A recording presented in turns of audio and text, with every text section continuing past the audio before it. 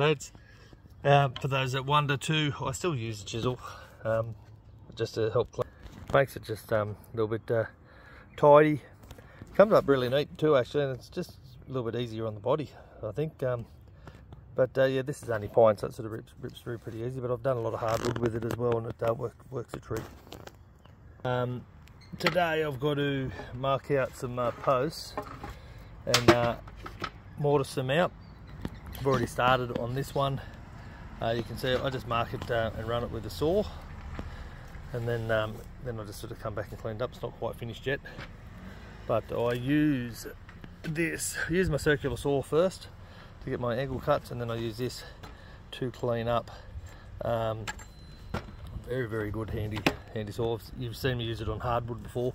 Rips through the pine brilliantly. Just to give you a bit of a demo, I'll try and do it one-handed. It's a bit hard, but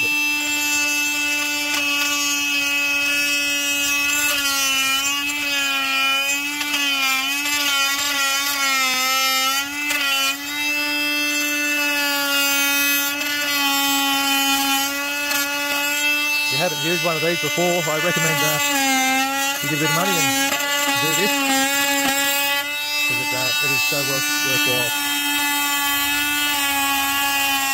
Makes life really simple to clean up.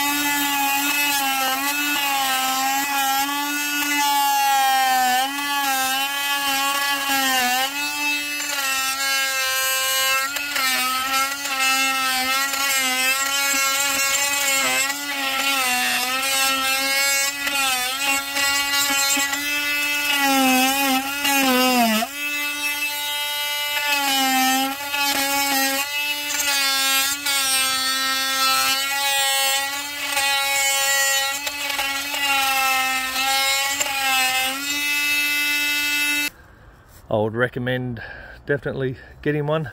So again, I just clean these up with the circular saw, then I clean that part with the chainsaw. Looks really neat. Some people don't. Everybody likes to do things differently. But then I just put a bit of arris on them as well.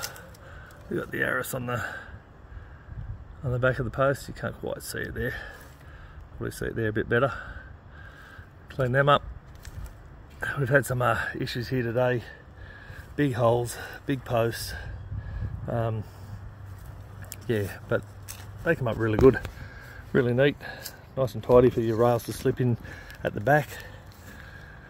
Because this is going to be a heritage fence, and I'll show you some progress later. That just sort of worked in like that. I'm going to sit in there, put the gates on, and they'll be bloody perfect.